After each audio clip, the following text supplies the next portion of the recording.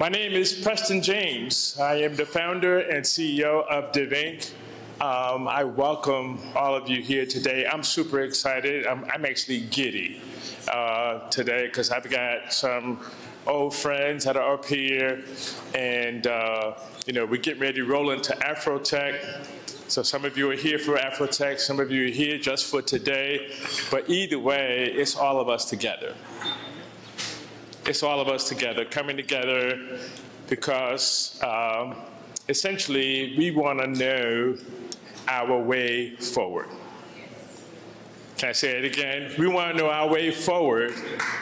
We want to know our way forward, and we want to talk about it. We want to come together and let's get real with it. Yeah.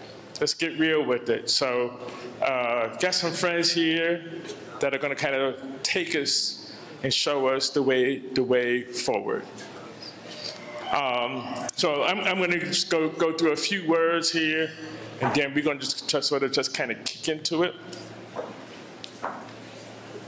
Let's see here. Nope, this thing is on the laser. Okay, wrong one.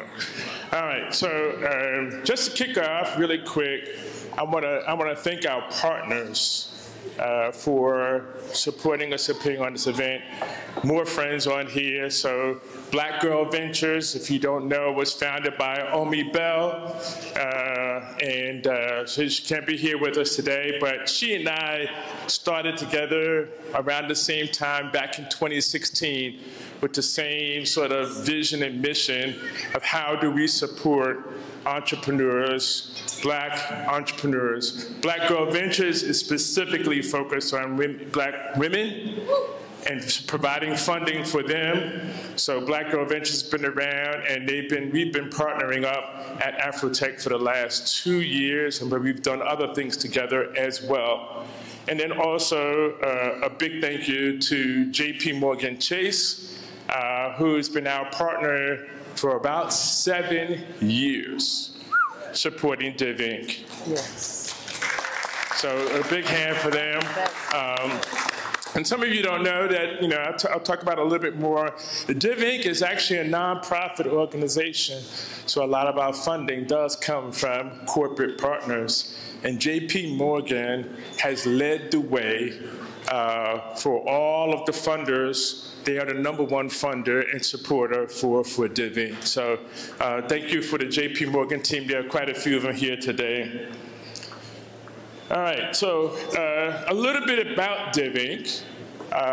Essentially, back, I was at Dell for some 20 years.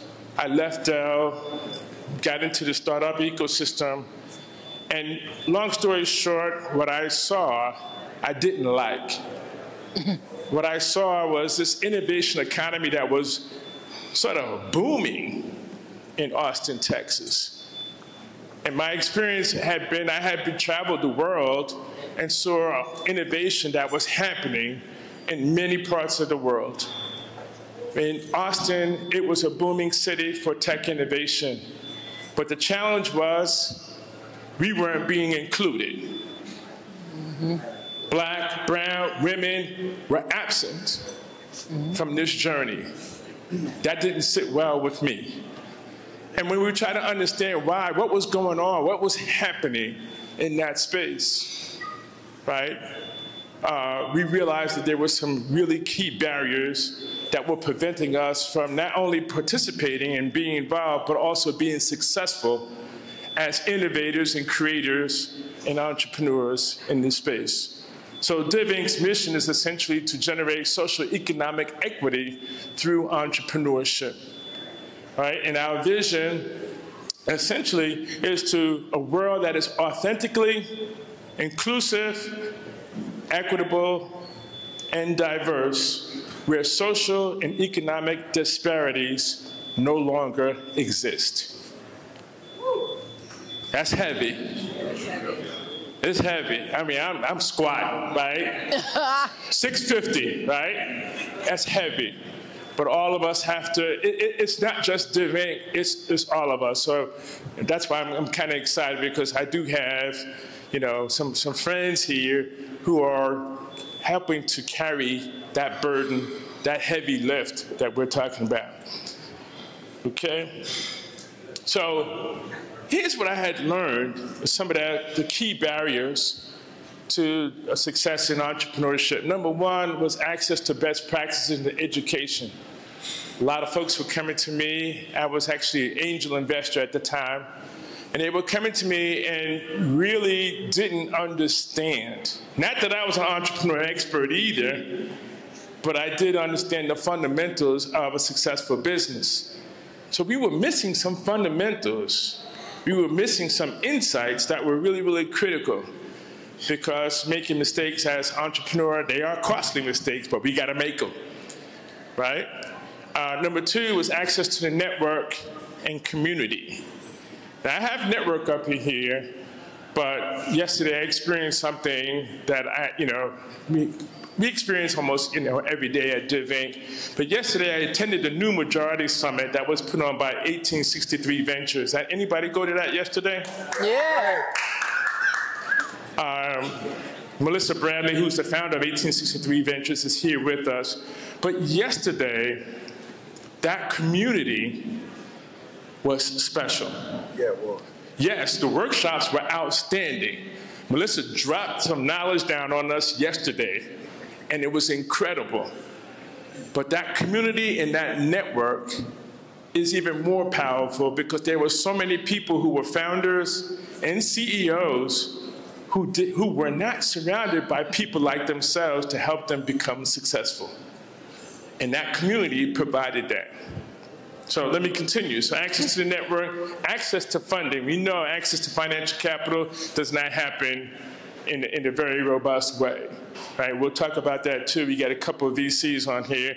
And then also, of course, the gender and racial bias that continues to exist. So DivInc basically was born to overcome those barriers for our underrepresented, underserved founders. So since then, we've actually supported 164 founders. Roughly about 55, 60% of these companies are still active today, right, on the tech startup side. So thank you, thank you, thank you, thank you. So very quickly, we have a Sports Tech Accelerator that's coming up. The applications are open now. Right? We also do mentor workshops and all of that, so get here. But really what we all came here for was this right here, right? Preston, you could talk all day if you want to. We ain't here to hear you. We're here to hear these folks. But here's what's really key, and this is the reason why I sort of like reached out and called on to these folks. Number one, AfroTech could not have come at a better time, because we need each other right now, right? Number two, it was really interesting, the title of this event, And Still I Rise. I didn't know that this was going to be the result. Right. Right? But, And Still I Rise, that's our every day. No matter what's going on, right? And still, we rise. So despite everything that's going on, right, we need to find our way forward, right? And hopefully we'll be doing some different things. And I want you guys to all walk away with something from today's conversation. I'm going to be sitting front row, taking notes, and I hope you all do too. So just think about it. And still we rise. And still we rise. How do we move forward today together? All right? Are y'all with me? Yes. Okay, what's the title again? And one more time? One more time. Y'all ready? Yes. All right, let's get on with it. Now, I'm going to take a moment to introduce. Let me get the background up in here. Hold on a second, man. All right, so I'm going to introduce Danielle. Danielle and I, we've known each other for what, 2-3 years now. She's with JP Morgan Chase. She's the Southwest Head of Diverse Businesses. with JP Morgan, Middle Market and Specialized Industries Group in the Commercial Bank. If I had a title like that, people would laugh at me because that's too long.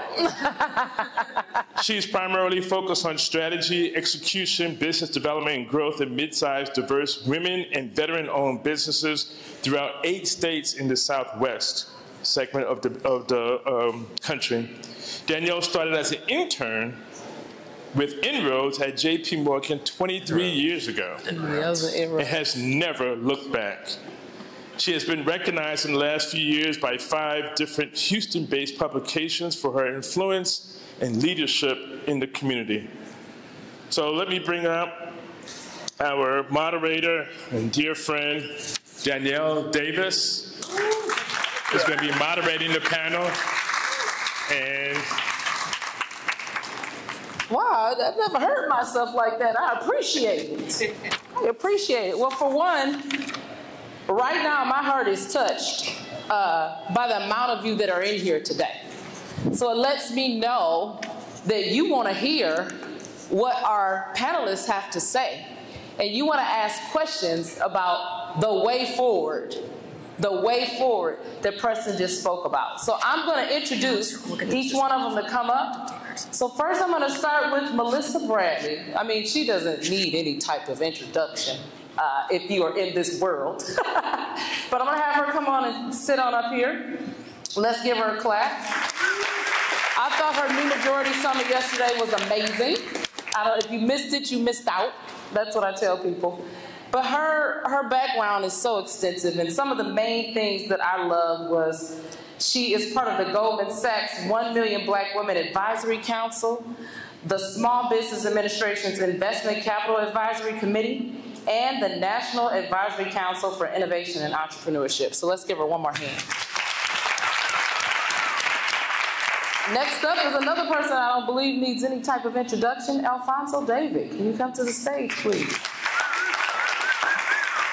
He is one of the foremost civil rights attorneys and lifelong advocate for social and economic justice. All right, he serves as the president and CEO of the Global Black Economic Forum. Mr. David engages with world leaders, business executives, policymakers, entrepreneurs, activists, and consumers globally. Let's give him another hand. Now this is an H-Town proud person. Let's welcome Joshua Taylor to the stage. Please come on up. He is the director of Fifth Star Funds, which is a venture fund focused on investing in unrepresented founders, friends, and family rounds. So really helping you in that startup stage. And he is also a venture partner at South Loop Ventures, okay? And he is a co-founder of the Texas Black Founders Network. Let's give him a hand. H-Town's on. And last but not least, we have Rodney Williams. Please come to the stage, co-founder of Solo Funds. And I don't know if you guys know this, but Solo Funds is the largest community finance platform in the U.S.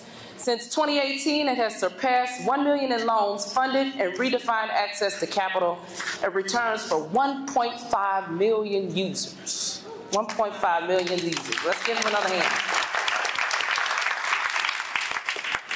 All right, so today is really based on us having a conversation, right, and thinking about that way forward. So I'm going to start with you, Melissa. So your work and your years as a founder and a funder in this space, as well as your education, it's second to none. Second to none. So what do you feel is the current state of support for diverse programs in entrepreneurship, and where do you see it headed? Well, we're here, so that's a good start, which means that we have not given up despite what happened on Tuesday. I think there's a couple of factors that I want to talk about. I think you hit it, and I know everybody else will. Just after 2020, we had a spike in funding for Black founders. After 2022, it dropped to the lowest levels ever. We have seen greater challenges of mental health amongst founders because of just the straight-up racism and microaggressions. I could cite all the challenges, but to the name of the panel, and still we rise. Black women in particular still remain the fastest growing segment of entrepreneurs, despite all the friction points. And so I think from a community perspective, entrepreneurship doesn't change as a wealth creator. However, I think there's 2 to 3 things we need to remember. In 1968, there was something called the Kerner Commission Report, and it talked about the fact that America would face its demise if they did not invest in black people. And President Johnson said, pfft. So we recognize and know, right, that if this country had invested the way that report talked about, even if we had started post-2020 when Citi came out with that report, we'd actually have a $4 trillion surplus and not the deficit we have. So first and foremost, we have to own that America is willing to work against its own self-interest in the name of racism. Just own it. Say that again. America is willing to work against its best interest in the name of racism. So you got to own that. That doesn't mean there's not some allies or whatever, but systematically you have to understand that is probably not going to change because we've had multiple times to do that. And if anybody has seen the meme going around from DC where the Asian boy is having dinner or a meal with the white guy who literally said, while I believe in everything you stand for, I voted for Trump because I'm afraid of the less power of my whiteness. I saw that back in 2017. He had that conversation. Yep. So we got to own that. However, I think the other piece, though, is that what we have seen is an increase in wealth amongst the black community. And so we just need to help our own. This is no different than what we saw with Tulsa. This is no different than what we've seen in other places where it's just up to us, right? So, President said, for us, by us. We just need to go back to the basics. And so I would say that there's 3 things I think founders need to think about and 2 things that investors need to think about. One is that you got to stay the course. I will call you out and say, we have over 50 investments in our portfolio, and those were hard found because our founders are not showing up correctly. As I said yesterday, just because you can doesn't mean you should. The second thing is, do not sign up for yet another program that does not talk about managing your numbers, because I cannot invest in someone who can pitch but who cannot add, subtract, or forecast. Please say that again, because that's for me. I just can't. And the third thing is, we have to recognize that if one of us is successful, that's not good enough. I have the privilege to know Rodney. It's not good enough that Rodney says, well, it's success because he brings everybody along. And so if one of you in this room make it, you better reach your ass back and get somebody else. And from an investor side, I would say a couple of things. One, we, as part of my role, I'm a professor at Georgetown as well as a VC, and we're working on a research paper that will come out in December that talks about that we need to adjust the 5 C's of capital, and we need to add 2 more. One is culture, and one is community. Because people do not understand the economic value that exists when you think about business like Rodney or anybody, for example, in the New Voices portfolio. So just be able to make sure that you know your worth and that you bring that data to investors, because we live and die on numbers. The other thing that I would say to investors is check yourself.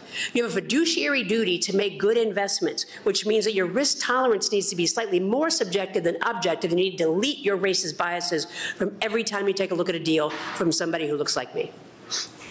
You dropped so many gems, I can't even recap. Oh, man. All right. So, Alphonso, I'm going to go to you next. So we have all read and heard about lawsuits and attacks on venture capital funds focused on diverse and women-owned businesses.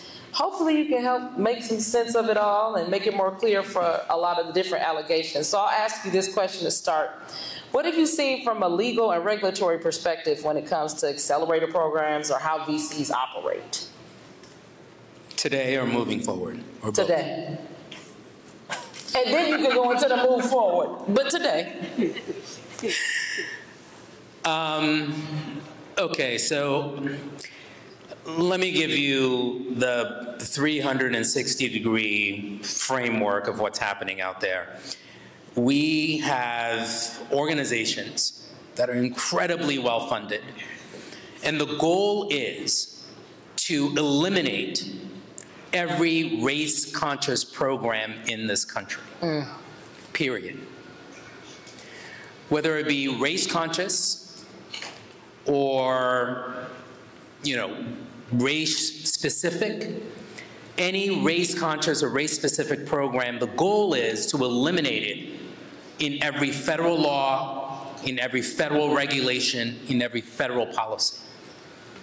So what they have done, very strategically, is to file as many lawsuits as possible in certain districts that they believe they're more inclined to win in order to change the law. I had the privilege of representing the Fearless Fund in federal court. 2 women worked over the course of several years to try to get funding for their business ventures, and they kept on getting denial after denial after denial. So they opened up the Fearless Fund about 5-6 years ago. The Fearless Fund is both a venture capital firm as well as a charitable organization.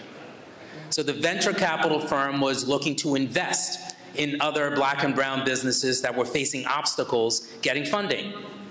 In addition, they opened up a charitable organization to provide grants to Black and brown businesses across the country.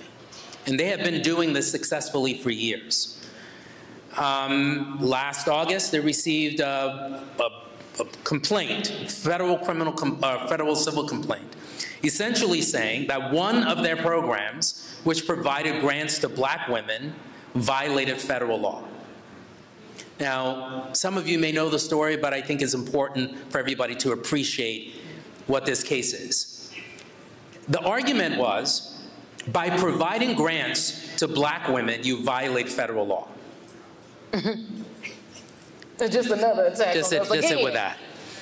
Now, the reason why that's so absurd is because in the venture capital space, there's $288 billion that's allocated every year. With a B, $288 billion. And of the $288 billion, less than 1% goes to Black people. Less than 0.036% goes to Black women. No one disputes the data, but they're still saying by engaging in self-help, you violate federal law. And they're using a statute that was passed in 1866. During Reconstruction, this law was passed to allow us to enter into contracts. Prior to Reconstruction, we were considered property. We couldn't get an education. We couldn't enter into contracts. So this law was passed to allow us to enter into contracts the same way that white people can enter into contracts. The argument is by only providing grants to Black women, you violate this law because it's not available to white women. And so we defended them in federal court, and we won at the district court level on a number of different grounds. Right.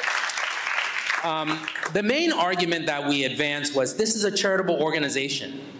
They're providing grants consistent with their mission. What about all of the other charitable organizations that exist out there?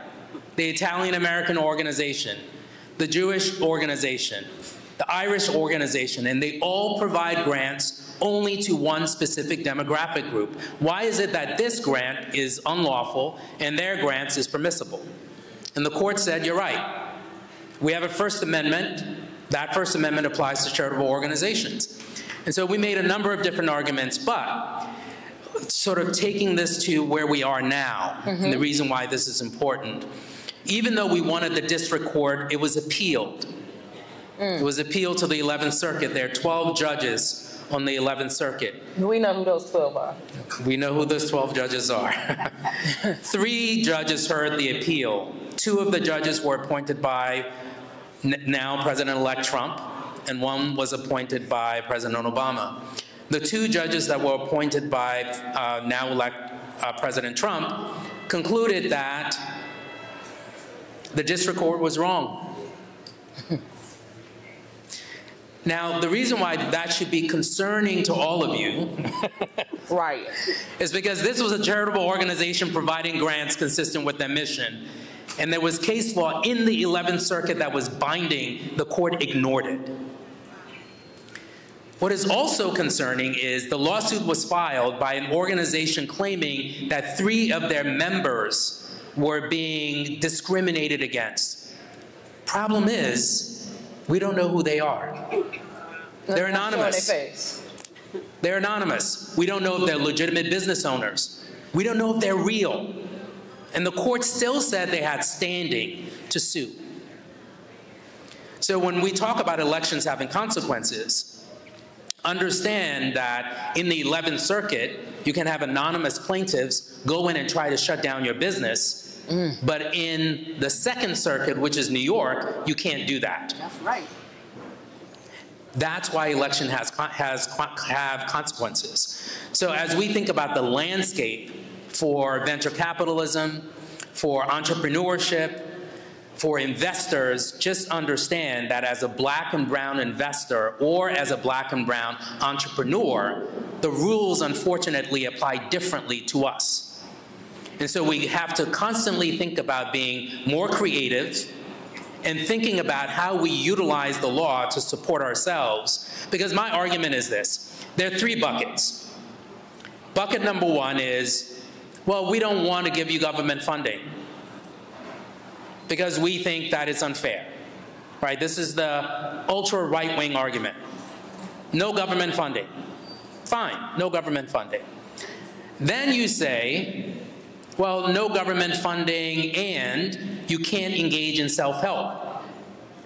Well, if I can't receive government funding, and you're saying I can't go out to help my own community, and you're not denying the disparities that exist, then what you're telling me is you want me to stay in my seat. Right. What you're saying is you don't care about the disparities because you're taking away the solutions. And that is the landscape that we currently operate in. It's complicated. Yeah. I would say there are a few guiding principles. 1, invest in your community. $288 billion, we're getting less than 1%. 85% of the businesses that are registered in this country are white.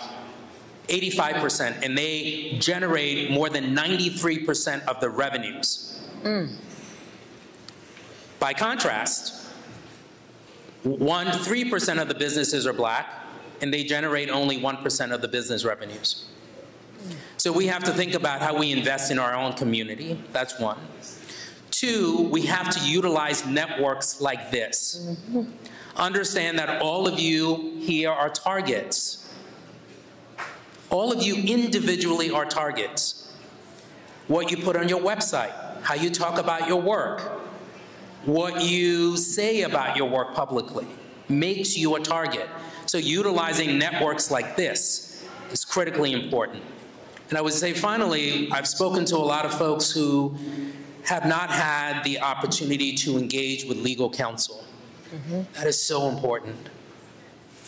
It's so important because you may think that you're posting something on your website that's fairly innocuous, but it exposes you because you use the wrong language, right? Because 83% of the companies are still supporting diversity, equity, and inclusion initiatives, but they don't want to use the word DEI. No, they want to use words like inclusive. Exactly. Or belonging. Right, belonging. So be mindful of how you're characterizing your business, what you're saying about your investments, and you can utilize the legal networks that exist either at the Global Black Economic Forum, at Freedom Economy. I'm working with them. I'm working with Melissa's group. I'm working with New Ventures. New Voices, I should say Foundation. Make sure that you're utilizing the networks that exist. You should not go into this alone. So if you do those 3 things, invest in our community, make sure that you're utilizing the existing networks that exist, and also seek out legal counsel, we'll be better positioned to defend the work that we're doing. Wow, let's give him a hand. And by the way, it's free. Okay. Just so we're clear. We litigated the Fearless Fund case, and I created a cohort of lawyers. Brought in Gibson Dunn, a large international law firm. Brought in Ben Crump.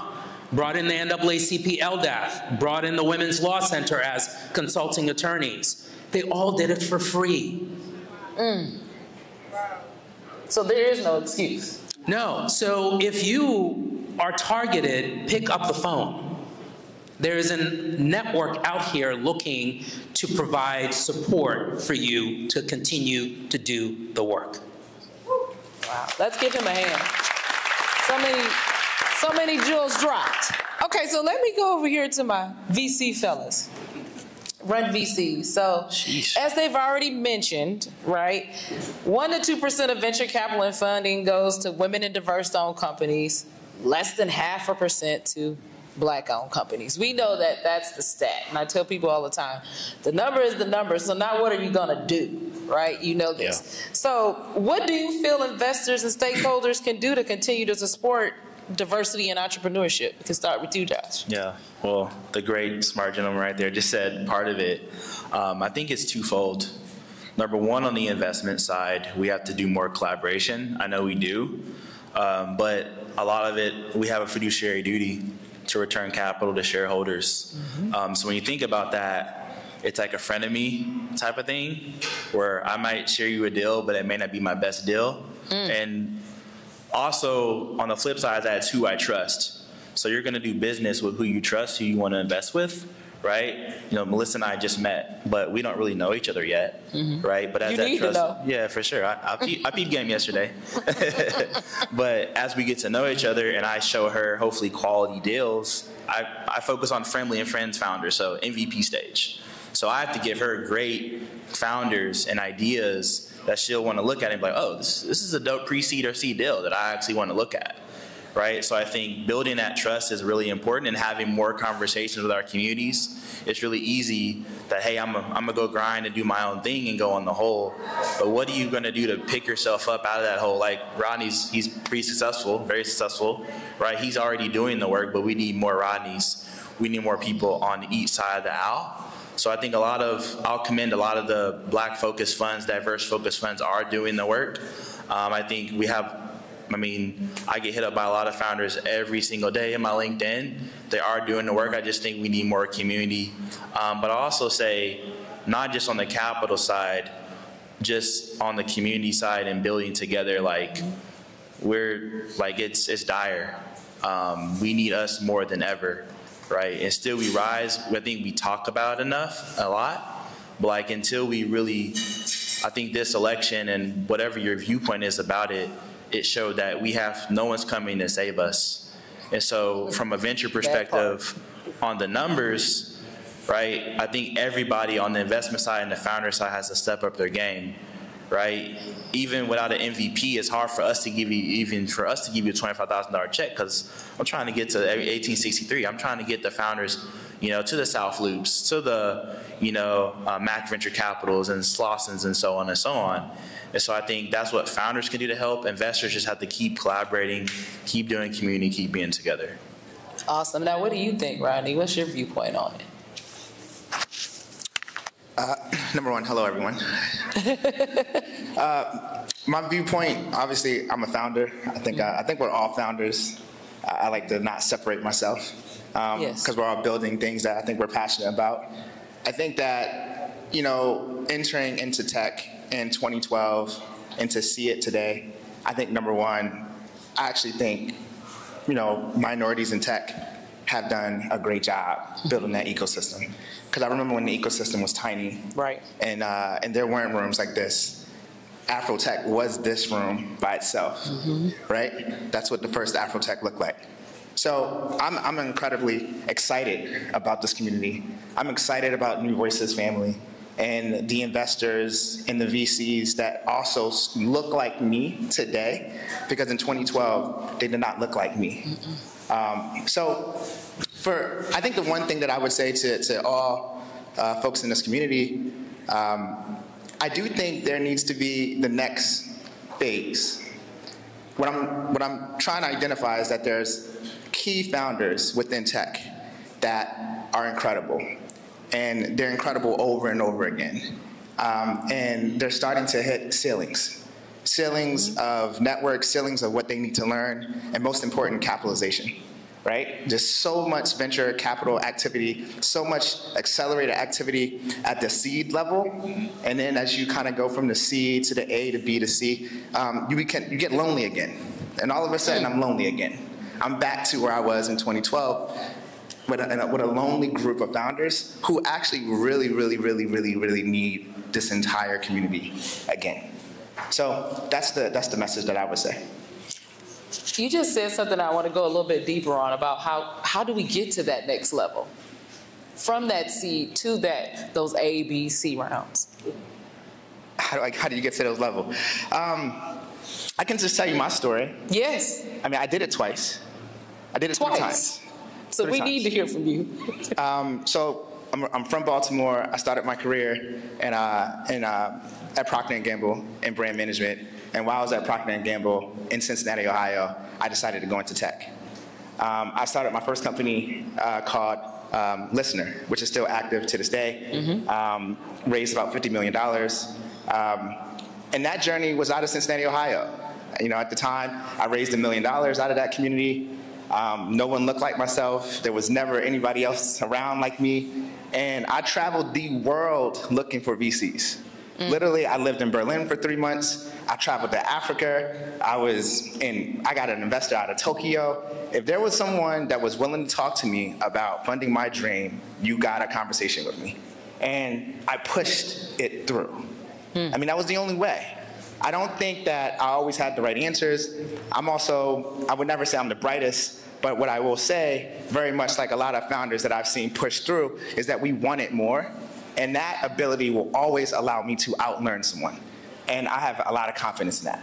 So I think we need more investors we need more founders being comfortable, not knowing everything, but being very confident that you can learn it, and you should, and you will. And go find the folks that want to support you. The second time around was easier, and the third time around was easiest, right? Right, it gets easier each time. Yeah, but you get new problems. You know, back to being a target,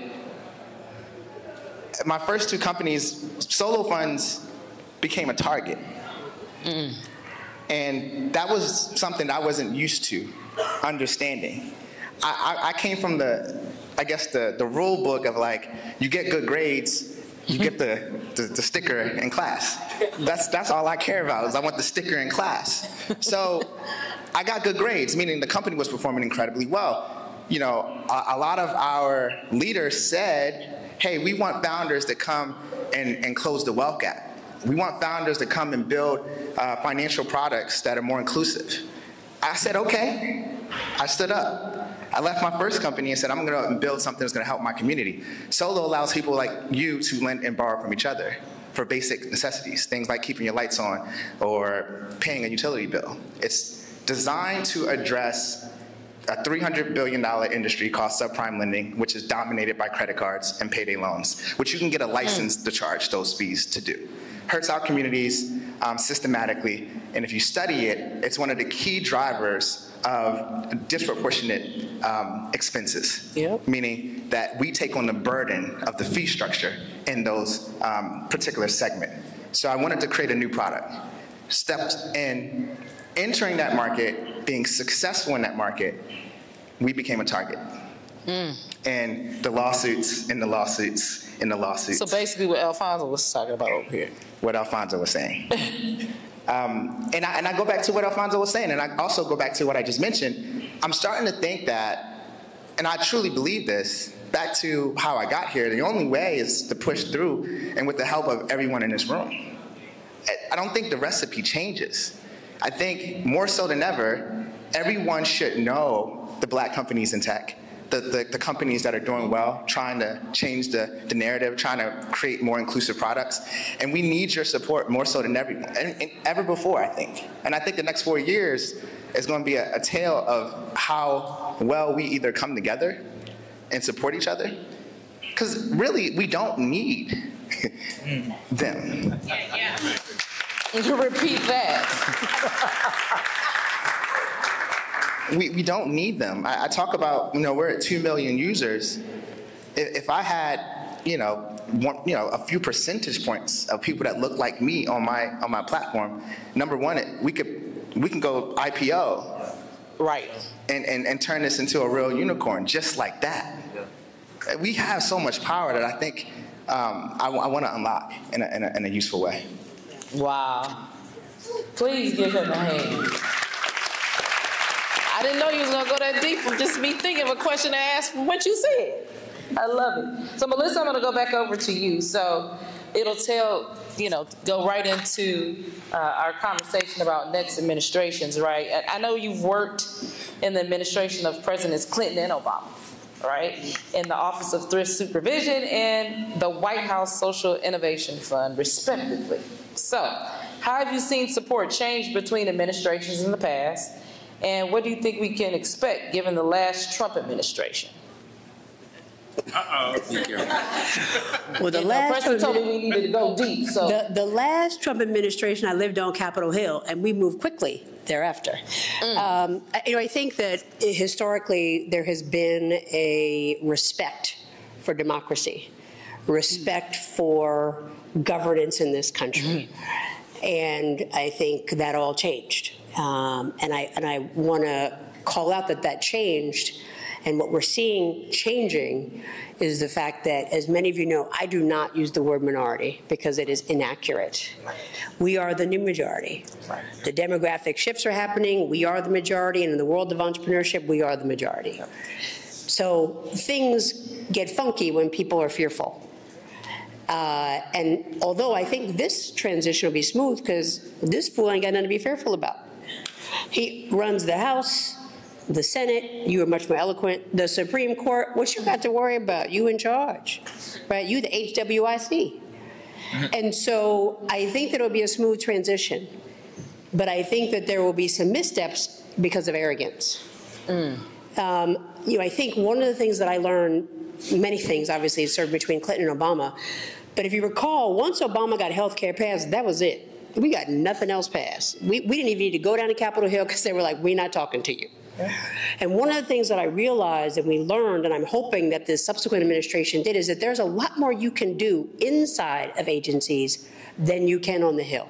Gotcha. During Obama, there were things that as part of various initiatives, particularly My Brother's Keeper, there used to be a time when if you were a child and you were sent away to prison or a similar delinquent facility, your academic records would be locked up. And in order for you to get re-educated, it would be like, why bother?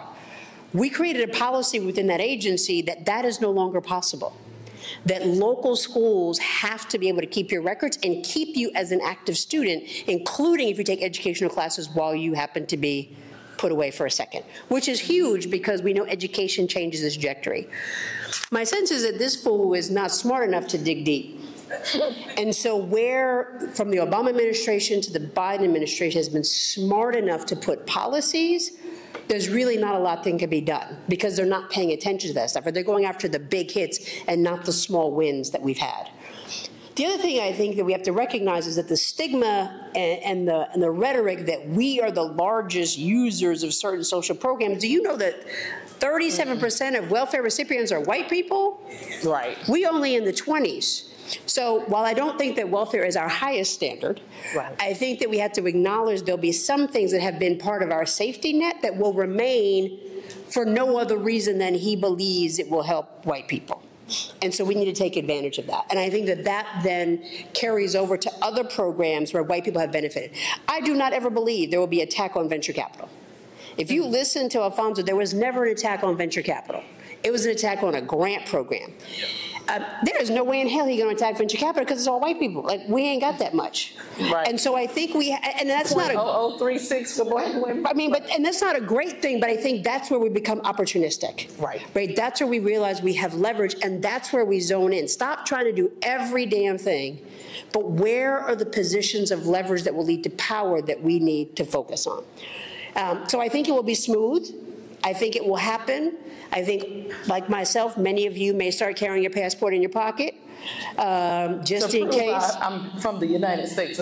Just in case, because, you know, depending on whether you got a tan or not, you may get stopped. We have no idea how this mass deportation is going to go. That part. So I do think that we need to remain vigilant and look out for each other. We need to be each other's keeper. I think the second thing is that we have to start now. I have run into a lot of people who are just like, well, we lost. Okay, well, you got that overnight, right? That was a happy hour. But we have an election in 2 years that could literally transform everything if we don't focus on the presidency, but focus on the House and the Senate. Right. And so I think that what we saw in terms of mass turnout and grassroots campaign, it needs to come back, and we need to encourage those young people in particular to come back and say, this is not the end. We need to stop operating on 4-year cycles and focus on 2-year cycles. And then the final thing I would say is, it'll be interesting, and I really defer to Alphonso, but I would like to believe, maybe it's in my own storybook, that the lawsuits will go away because they think they won. They think they won, which again gives us an opportunity. If they've taken, if the focus is no longer us and how do you hold us down, and the focus becomes how do you uplift the white people, then what an amazing opportunity for us to collectively decide what do we do next that is bigger and better. Let's be clear, we are not where we are because white people are better, faster, smarter. We are where we are because we're not operating collectively. And I think that that means, and I'm gonna be a little vulnerable here, so don't be throwing shit at me, okay? Don't be throwing, because I think Rodney is in the same boat, and and you probably in the same boat, so I'm gonna be willing to say it, so don't be throwing shit. Some of us are better off financially when Trump was in office. I'm just saying. I'm just saying. However, that's where we have to stop acting in our own self-interest and realize if I'm okay, but my brother and sister are okay, then we are not okay. That is fact. That is fact. I would definitely say that. I told someone that very same thing. That applying to me. This is my overall community that I'm worried about. I'll find next. So for companies, sometimes diversity, equity, and inclusion work is a matter of compliance. For others, it's a matter of building a culture of inclusion and belonging, like you mentioned earlier. So how have you seen corporations and foundations changing their support or messaging for diversity and entrepreneurship? What have you seen? So a few things there. Yeah. The data shows that 83% of companies are still supporting diversity initiatives. 83%, but you wouldn't know that from reading the newspaper. Because what we see is X company, Tractor Supply, is dropping diversity, equity, and inclusion. Harley Davidson is dropping diversity, equity, and inclusion. And there's this drumbeat that suggests that diversity, equity, and inclusion not only is dead, but in substance, diversity, equity, and inclusion is essentially providing benefits to unqualified people. Right. So those are the two goals of the attacks: to suggest that diversity, equity, and inclusion is dead, and the second to suggest that even if it exists, it's providing jobs to people who are not qualified for those jobs. Both are false, right? Diversity continues, and the reason why is because we have data for decades that shows that if you have a diverse workforce, you have higher revenues, and you have greater innovation. So if I'm the CEO of a company and I see the data, whether it be Harvard or McKinsey, it's the same report each and every time showing that if you have more women and racial groups within your C-suite, you will be the company of the future. If I'm a CEO, why would I reject that? So what we're seeing is companies that continue to advance inclusion programs, they just call it something different, right? They're not calling it diversity, equity, and inclusion because they don't want to be on the front page of the newspaper. And what they also recognize is that consumers are saying at the rate of 90+%, especially the younger generation of consumers, that they will only support companies that are embracing inclusive policies. Now, the trick and the challenge here is we don't have a lot of data that shows how that's manifesting, right? We're not seeing how the boycotts are reflecting on companies that are taking a step back from diversity, equity, and inclusion, but we're seeing the studies where consumers are saying, look, if you take a step back, I'm no longer going to support your company. So it's a mixed bag, but I think ultimately we have to separate the noise from the facts. And if you see a headline that says X company is taking a step back, one, in most cases, they don't know what that means. I've spoken to enough CEOs and senior VPs that will say the change that we made is rather innocuous. We're actually still doing the work, but we can't say that publicly because they don't want to get attacked. Yeah. So you're seeing this narrative advanced that suggests that it's over when in fact it's not. One point that I just want to highlight or piggyback in terms of what Melissa says. You have to appreciate that we are a threat just by existing. Just by existing, because we're not supposed to be here.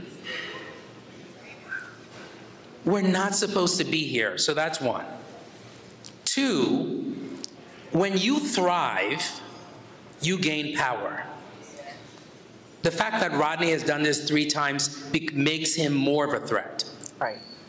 So one, you're not supposed to be here. Two, when you succeed, you become more of a threat.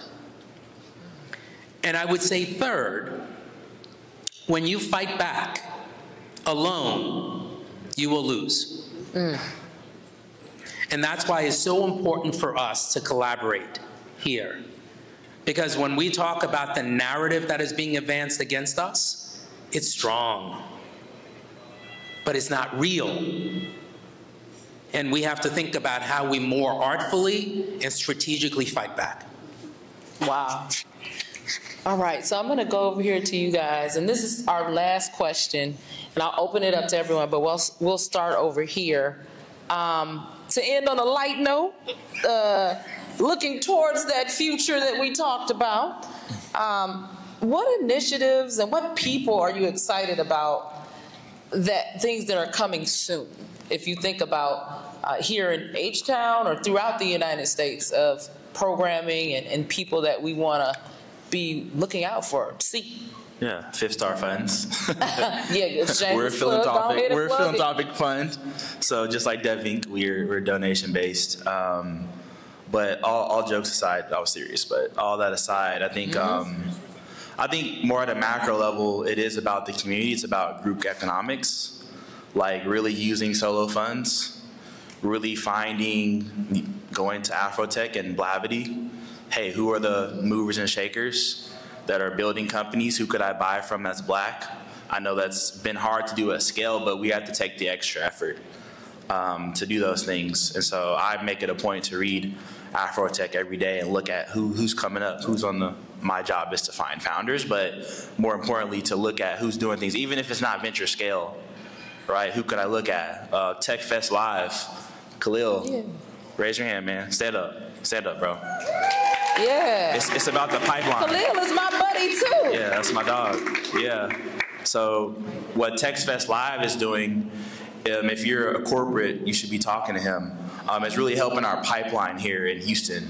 I think he should be more in Houston, more than just Houston, but being able to help our students here. You had over 2,000 students at U of H in the technology bridge learning about the future. Right, having speakers from all different startups and corporations, different type of technologies, hardware and software. So it starts in our youth, right? It's Gen Z, it's Generation Alpha, it's the next, right? And then it's with us as an adults saying, hey, if I'm an accredited investor or non-accredited, how can I start to invest in black-focused things? Right, I get it. We love the Gucci, we love the Prada. And don't call me out now. Hey, I get it. On the panel here. Movado, right? We love those brands, but like that's not us, right? What about the black-focused brands, right? I know it's hard to do at scale, but we can do it locally, right? Which can scale globally, right? I think across the diaspora as well. I'm super gung-ho about the diaspora. That's part of my life's work. Is focusing on us. That's why I joined 5-star funds and love DivInc personally when I was an entrepreneur in residence. But across the diaspora, there's a real convergence of us being able to build digitally as well as physically. And so startups like Afropolitan by my boy Eche, I don't think he's here, but he's around. What they're working on is building a digital nation for the African diaspora.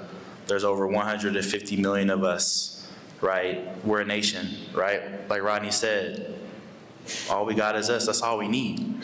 Literally, with our buying power, that's all we need.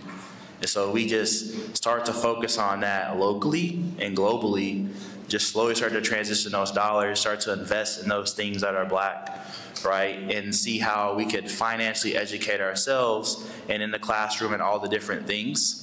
I think that could be great. I think lastly, I just thought about this. I think a lot of us have a lot of different family circumstances, but I think it really goes down to your community, your core community, who you hang out with, who you go to every day. Everybody has different family structures, right? But I think it goes down to our communities, right? Post-civil rights, we saw the decline of our families go down, right? I think we need to reinvigorate what our communities look like.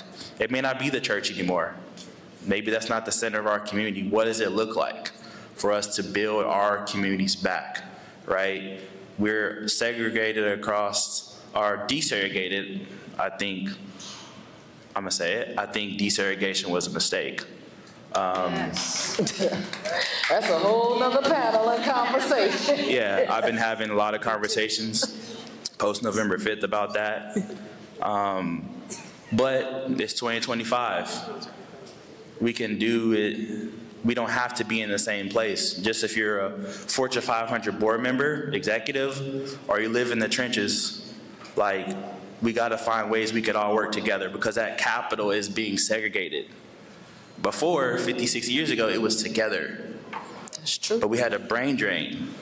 And so moving on up like the Joneses, you want to live and be with them, which is cool. You live in a better neighborhood, whoop-de-whoop.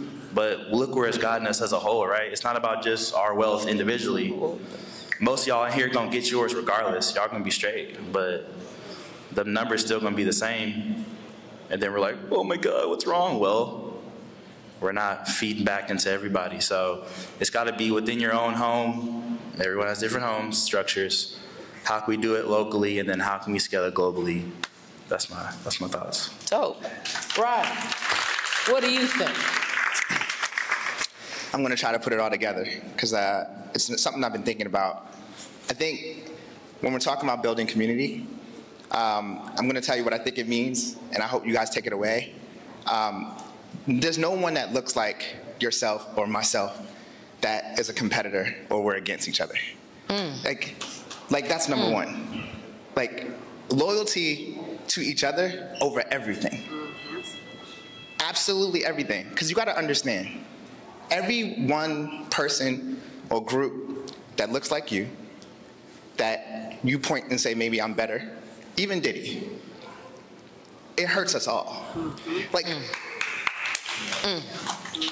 I can only tell you what it feels like when you walk into a room and the last thing they saw was a negative article about Diddy and they talked to me. Right.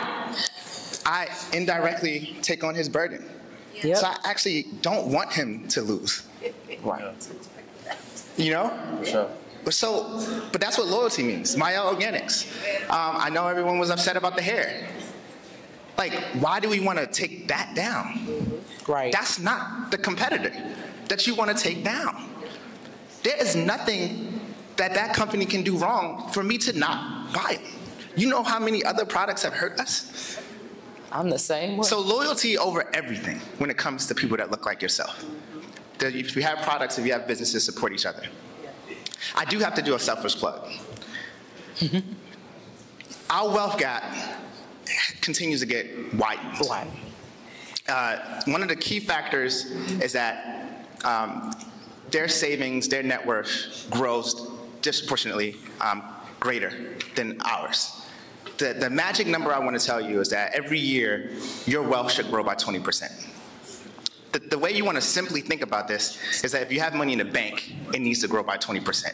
They actually track most billionaires and most folks that make over a certain amount of money. And you can see they average somewhere between 20 to 40% net worth growth every year. So you got to understand, if you're not pacing at that level, you're losing, okay? So then you're like, okay, so how do I do that systematically? What Solo does, two parts. One part, people who need access to capital can set their own terms. The way they set that is tips and donations. There's no mandated fee structure. Just like you and I, you can look at who needs funds and you can decide who to fund and you make tips. Those tips accrue and can be well over 50% annually. The average lender on our platform, who looks like you and I, is averaging over 50% APY annually.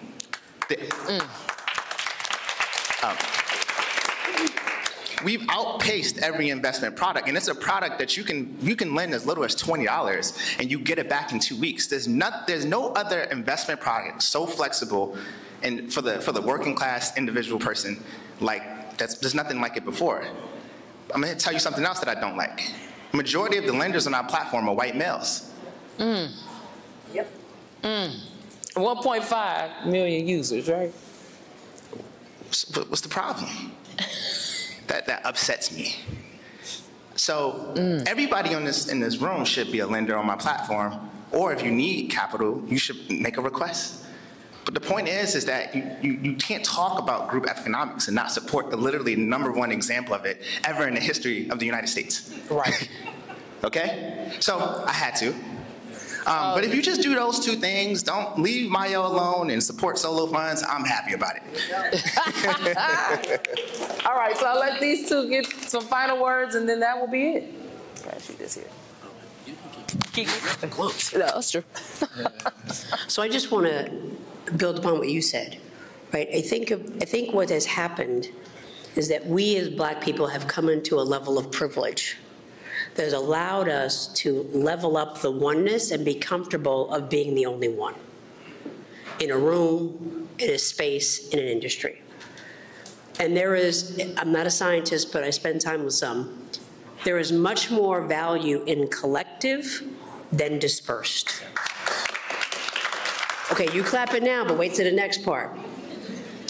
Which means that some of us need to stop doing what we're doing. No disrespect, but how many more accelerator programs do we need?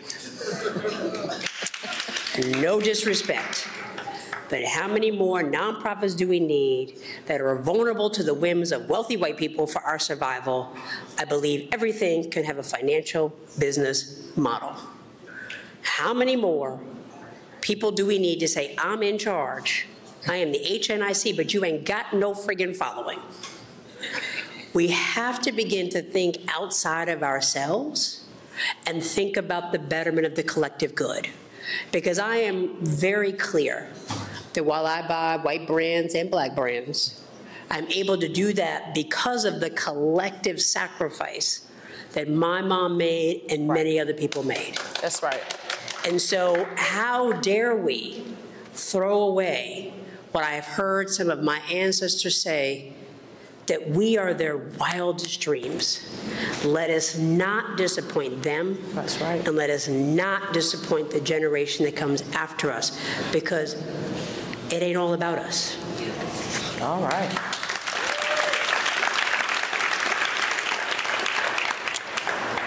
I'll close by saying the most important thing I think we can all focus on moving forward is resilience. The next 4 years, and maybe more, let's just sit in it. The next 4 years and maybe more is going to be challenging. There's going to be a lot of noise. There's going to be a lot of gaslighting. There will be a lot of surprises. I already know what some of those surprises are going to be. And what we need to make sure that we don't do is react. Because we have to keep our eyes on the prize. The goal is to distract you from what we're actually trying to do. And the next 4 years will make it that much more difficult to do what we're trying to do, which is to build a community of power. So just so we are clear about the assignment for the next 4, maybe more years, is we have to continue to be resilient. There will be pieces of legislation that will be advanced that you will wake up one morning and say, they can't do that. And they will. And we will be in court making the arguments. Where it ends up, who knows? We have to make sure that we tap into that spirit that we know exists in all of us, vis-a-vis our ancestors, whether we're talking about Harriet Tubman or James Baldwin. We have to make sure that we're tapping into that spirit that will keep us going and keeping our eyes on the prize, because it will not be easy. And I think it's important for us to recognize that now before we're surprised in 6 months, in 3 months, in 2 months. Don't be surprised. That part. Let's make sure we keep our eyes on the prize and not be surprised. Wow. Why don't we give our panelists a hand? I don't know about you guys, and I didn't see not one person get up and leave, but this is one of the best panels that I've ever been a moderator of. I thank DivInc for giving me that honor to do that today. And I think we're going to have 2 questions. Oh no, 20 hands popped up. Gonna take this? Oh, switch. Just kidding. Gotcha. Okay. Tell me where I'm going. I'm gonna start right here. The young lady. Mm-hmm. Yes. Oh, damn. So first of all, amazing talk today. Thank you for the opportunity to sit and learn and listen from you. I'm Kiana Berry. I'm a product leader, community builder. I'm also a founder of Afro Ventures, an exclusive orange community of BIPOC innovators, remote workers, and nomads across the 150 million diaspora, where we're not just about upscaling, but wealth building and investing, and also giving back to local communities as we see the world. I'm also the founder of Trust Technique, where we're building a hair edtech SaaS platform capitalizing off the billion Black hair care market, which our MVP got 30 million views and over 1,000 signups on the wait list. As an award-winning community founder and corporate product leader, I promise the question is coming. Yeah, girl, I'm waiting. I'm waiting. I am tired that I, like many women, need to be extraordinary just to be seen, only to then become a target for daring to step out from home. So my question is, what can we do to build in public without becoming a public target? And I want to just thank you all again for all your work to elevate Black and brown communities, and especially Black women. I thank you for helping us carry the burden that we carry. And I truly believe that it's only in our unity will our community chart path forward. For everyone listening today, I'm going to need for us to buy Black, think Black, invest Black, sponsor Black, build Black, because no, we ain't going back. Okay, so you said, let me make sure I got the question. What can we do as a public to create our own public? Is that what you said? No, how do you build a public without becoming a target? Without becoming a target. Okay, how do you build a public without becoming a target? Anybody want to take it? Oh, yeah. Okay. So the one thing that I find is that it's easier to dispute beliefs than it is to dispute facts. And so one of the things that, I mean, I'll say almost any damn thing, because what do I care? And luckily so far, I mean, partly because I live in DC, but I haven't been a target because I'm not saying anything that's not true. That I have data to back up everything that I say. And so I think we have to have a level of discipline in our rhetoric of not going half-cocked and bringing out with emotion, but leading with the data that talks about what is good about us as Black people, what have been the challenges that have happened as Black people, and what is the opportunity cost of the oppression of Black people. Anybody else? I think it was something that was also mentioned.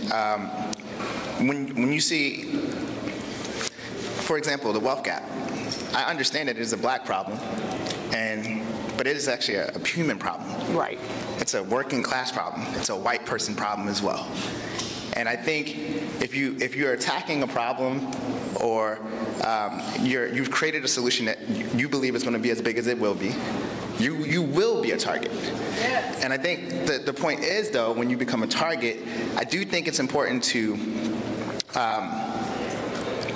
connect to the human insight of what you're trying to do. And I think once people understand that it's a shared problem, it's like welfare. Welfare is not going anywhere. Right. Because it's a shared problem. I understand that we disproportionately benefit potentially. I don't know. No, remember, white people. No. Yeah, exactly. 37%. But you know, if you were building a platform for welfare because maybe you had a personal experience and you wanted to address it in your specific community, that's your own. I think the greater message is a human message. The same thing with solar funds. You won't see anything about, you know, this community's wealth gap, even though it's a personal passion of mine. What we're trying to do is systematically change the wealth gap of the working class globally. I just know that that will disproportionately also help people that look like myself. That's right. That's right. Yeah, sure. So let me give you, think about affirmative action. Affirmative action is no longer permissible in education, right? That's the example. Supreme Court said no more affirmative action. The collateral implications of that are black and brown girls and black and brown boys no longer want to say the word black and brown in a college application, and so we end up devaluing our identity. That's what affirmative action is about. Getting us to appreciate or devalue who we are as people. Not ignoring the data that shows that we're still being denied opportunities despite the fact that we're qualified. The collateral impact is to devalue our identity. So you're already all targets.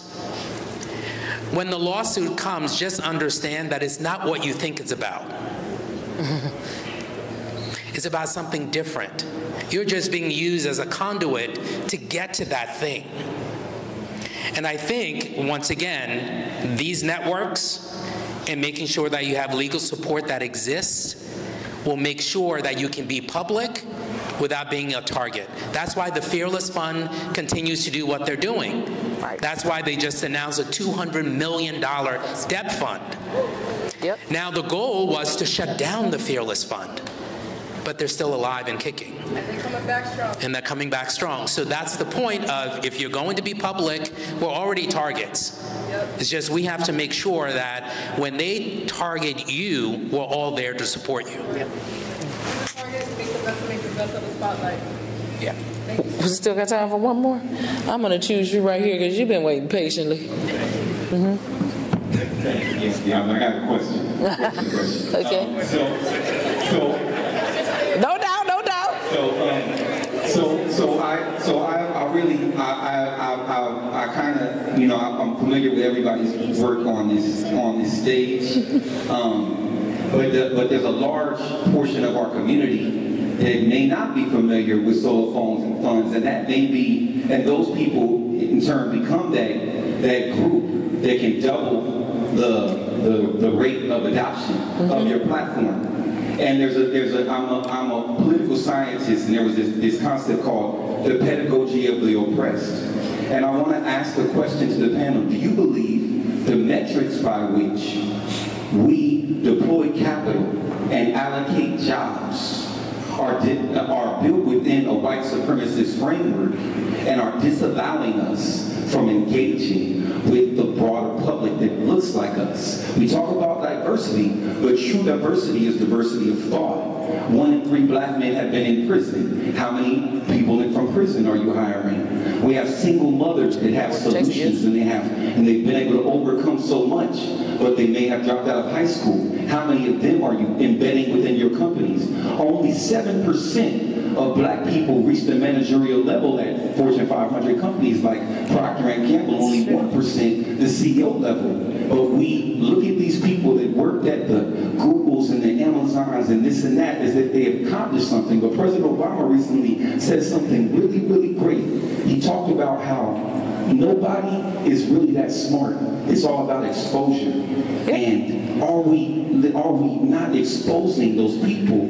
And what are you doing to actually expose people that have a broader experience than those of which led you guys all to where you are here today? Do you want to start? Go right here. Do you remember the question? Appreciate you, Israel. That's why TextFest Live exists, with what I mentioned earlier. That's why Fifth Star Funds exist. That's why Solo Funds exist. That's why we're all here. I think what Melissa said, right? Everybody's not meant to be a leader, but I think we all have to collectively come together under specific leaders. I think even politically, I've had like a dozen discussions about this. So even more on the political side, I thought about, you know, our civil rights leaders, MLK, Malcolm X, this, that, and the third. And I think about, you know, it's a very different world than it was 56 years ago. But I think about, man, who are the few voices that like all of Black America can listen to? Right, like who's gonna be that next? You know, I think they exist. I don't know who they are. Maybe they're in their late 20s, early 30s, 40s, I don't know.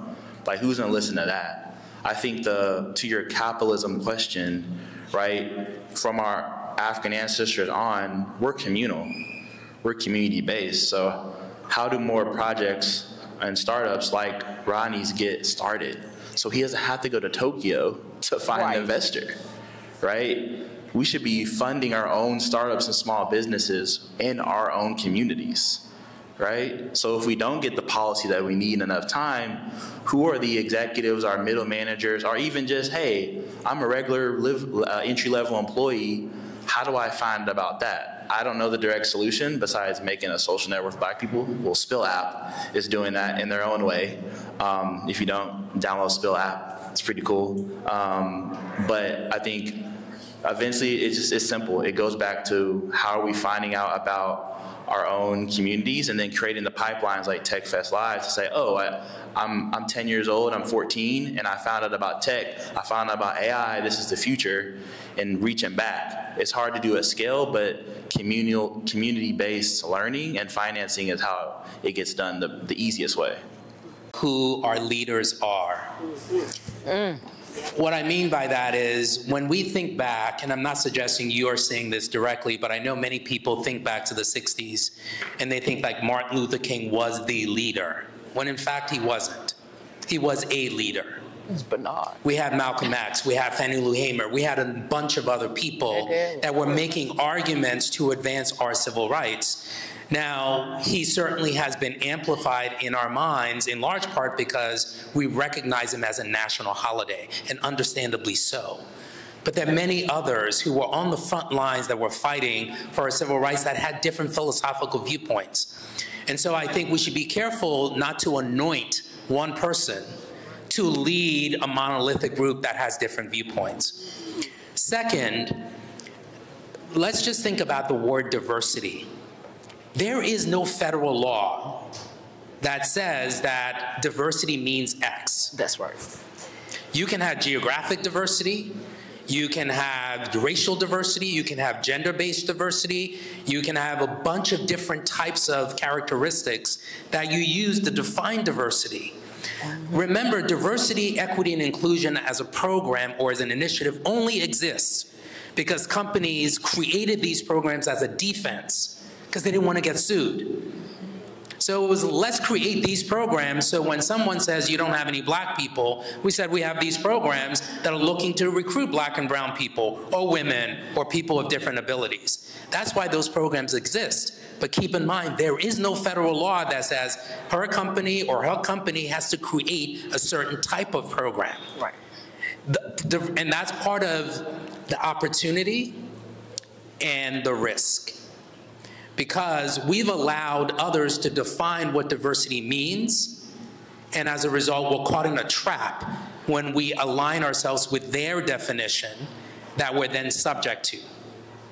So I would say those two things, we have to continue to think expansively about this work, not anoint one person, bring a variety of perspectives to the table, because I'm not leading us there, she's not leading us there. All of us in this room will ultimately lead us to that place that we call liberation because we all have different perspectives that as a collective will get us there. I think that's a great note to end on. So I think we have food and drink. Who am I turning this over to? Back to Preston? Preston's like, I don't know nothing about that. All right, folks, let's have a huge hand of applause for the panel. It's not very often when you get this sort of brain power together on the same panel, sharing some really interesting perspectives, insightful perspectives, actionable perspectives. And I hope and I pray that everyone in here walks away. I don't know how many times we heard the word collective and community, collective and community. It's the only, not the only way, it is one of the most critical ways forward that I heard today. We talk about people getting exposure to opportunities and resources. It happens in the collective, in the community. Belong to something, become part of something. because it's going to require us. I mean, the game is the same. It's an old game. Rules are changing. Right. People are changing. Some stuff is going to come out. For us to be resilient and not react, but move as a unit, we must be a collective and community.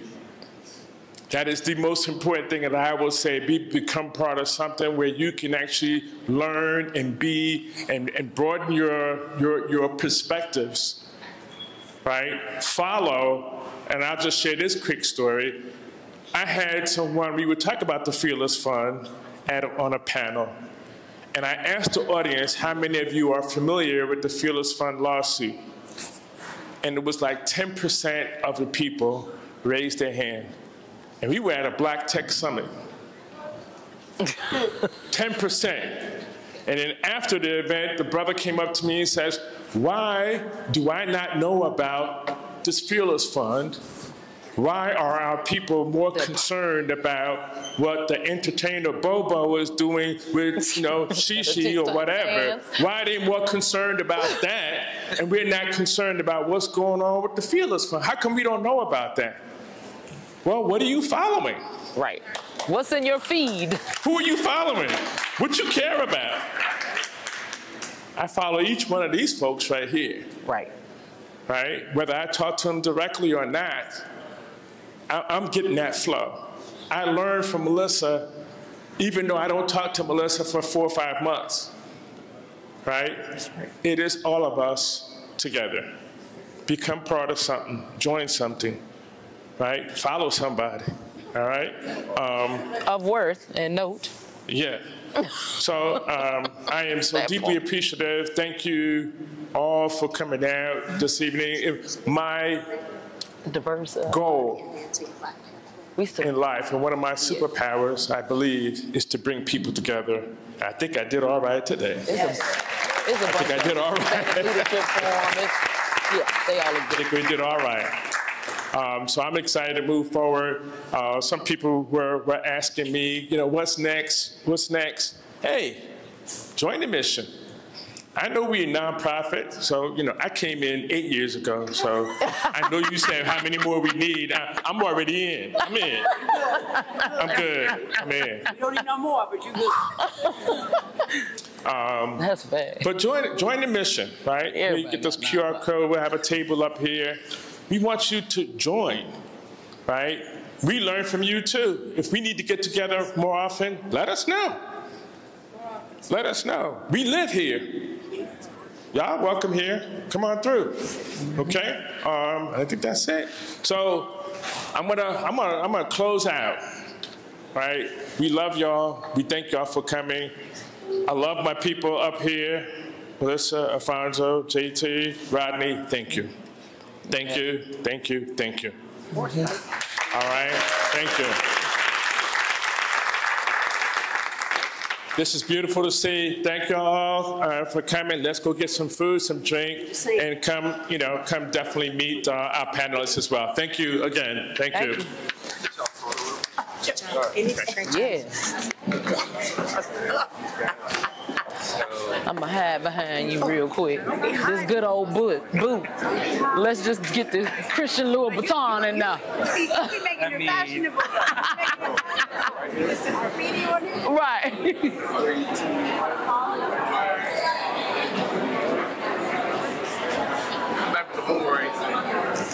Excellent.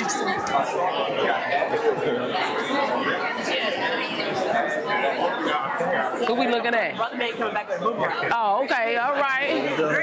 All right then. He wants to help us to get this following. Y'all know what y'all gonna do? Boomerang. So in 3, 2, 1. Thank y'all. Thank you. Oh yeah. We got like that. Well, I hope so. Hey, ma'am. How are you? What up? Hi, how are you? Good to see you again. Cheryl, nice to meet you. Thanks for coming. This turnout is amazing.